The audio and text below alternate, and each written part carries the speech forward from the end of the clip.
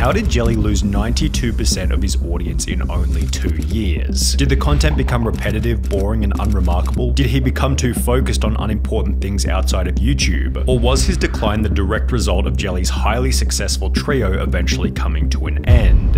We're going to provide a step-by-step explanation for why Jelly's channel hasn't been doing so well, which is most easily understood if we discuss how he became successful in the first place. When Jelly created his first video on the 3rd of June 2014, he had already been making videos for around 3 years on 2 prior channels, and as a result he had already built up some fairly significant skills. For example, Jelly clearly understood the basics of branding, with almost every thumbnail featuring a clear element of green, which also helped Jelly to release his first line of merch only 3 months after beginning the channel. However, the point at which things began to get serious was when Jelly became 1/3 of what came to be known as the Robust Trio. In the beginning of the group, the only 2 significant members were Jelly and Kwebbelkop, who had already created a couple of viral uploads. It's me and Jelly, and we were playing on, like, this is crazy viral video. 14 million views. Kwebbelkop then explained that he and Jelly realized that they could go viral by simply having a fun time together, which became significantly easier after the two announced that they were moving into a house together. Me and Jordy are checking out a place. This is the place where me and Jordy are hopefully gonna live. And while Jelly and Kwebbelkop were already getting insane views as a duo, it will be after adding a 3rd member that things began to get crazy. Slogoman, or Slogo, appeared on Jelly's channel for the first time in a video titled Sailing with Monster Trucks, and after this video received an above average view count, Slogo became a regular part of the group. Since they played GTA 5 more than any other game, they'd collaborate and grow together in almost every single video. With Josh there was a much better chemistry. Jordy is always the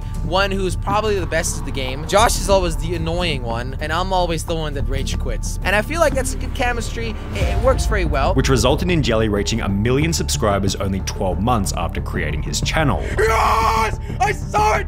I saw it, baby! Meanwhile, Jelly, Kwebbelkop, and Slogo were becoming closer and closer friends every single day. And in the meantime, just having banter, just roasting each other, and we were very close friends. Like, we spoke to each other every day, you know, we were there for each other every day. We knew everything about each other. It was just so much flippin' fun. With the fun nature of the content helping them to innovate into making real-life videos. We can do videos together in real life, and people like that even more. This one is 23.5 million views. As mentioned by Kwebbelkop, some of their real-life videos performed unbelievably well, such as this simple 5-minute Q&A on Slogo's channel, which to this day has received over 17 million views. Over on Jelly's channel, almost every vlog he'd post was equally popular, and as a result, Jelly passed 5 million subscribers only a year after hitting 1 million. By 2019, Jelly was gaining well over 200 million views every single month, helping him to receive his Diamond Play button and purchase a $6.5 million property in Monaco. However, while it was clear that Jelly was in a better spot than ever, 2019 would also mark the point at which the Robust Trio began to fall apart. While Jelly and Slogo continued to collaborate on numerous different gaming videos, Kwebbelkop instead began to focus on reaction content and therefore began to appear in fewer and fewer of Jelly's videos. The Robust Trio was dissolving in front of everybody's eyes, but it didn't actually have all that much of an impact on Jelly's views, which if anything only continued to grow after Kwebbelkop left. By taking a quick look over Jelly's content at the time, we can see that he still had an abundance of different games to play. He was constantly innovating with new ideas, titles, and thumbnails. Plus, in January 2020, Robust became a trio once again after Kwebbelkop was replaced by a YouTuber named Crainer, who had the most subscribed channel in all of Denmark. 3 months after Crainer joined, Jelly was able to achieve his highest monthly view count ever at 511 million in May 2020. However, you don't have to be an expert in data analytics to see that after May 2020, something began to go horribly wrong.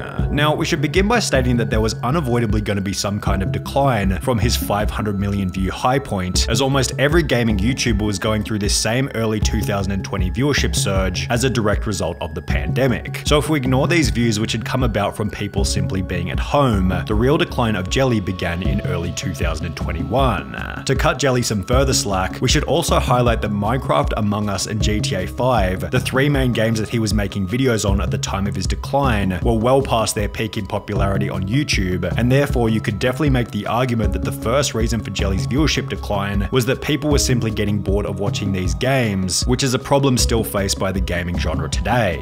There haven't been any hugely popular game releases after Among Us in February 2021, which was basically the same month where Jelly's views began to decline. Therefore, the most popular games that Jelly can play are Roblox, Among Us, Minecraft, and GTA 5, all of which are years beyond their peak in popularity. Jelly has clearly noticed this problem himself, judging from one of his tweets reading, "Can GTA 6 just be released already?" with a possible motive for this being that Jelly is tired of playing the same old games on his channel. This might also provide an explanation for why Jelly's content has become a lot more repetitive and far less innovative. Back when his views were exploding in 2019, Jelly was pushing the absolute limits in terms of ideas, thumbnails, and titles, which, as mentioned previously, was aided by the abundance of different popular games. These days, however, it feels as though Jelly isn't pushing these boundaries in the same kind of way. The ideas, thumbnails, and titles feel almost identical to where they were 3 years ago, but they're now being applied to less popular games. Then there's the problem of the content itself, which in all honesty just doesn't feel like there's that much effort going into it. Sure, the editing on each video is fantastic, but they give off the vibe that Jelly's just played some random game for 30 minutes, sent the footage off to his editor, and taken the rest of the day off. Now, I'm sure that this certainly isn't the case, but for some inexplicable reason, Jelly gives off the vibe that he isn't as committed to the content as he used to be, which is an absolute necessity for the growth of a channel. It's no coincidence that a creator like MrBeast is constantly going out of his way to reiterate that he wants to be doing YouTube for at least another decade. He's signaling to the audience that he's in it for the long run, and he knows that as soon as you stop committing to your YouTube channel, the audience will as well. Meanwhile, Jelly does the opposite to this by stating that he sees his own channel as being dead. I'm not on this list. Where on this list do I belong? I'd consider myself pretty dead. Hey, I consider myself to be in the dead category as well, alright? I'll chill with you over there. And to make things even harder for himself, Jelly makes it very obvious that he's distracted by unnecessary things from outside of his channel. Now, we're going to make a point that's somewhat similar to the one made in the Kwebbelkop video, being the foolishness behind sharing a luxury lifestyle to social media,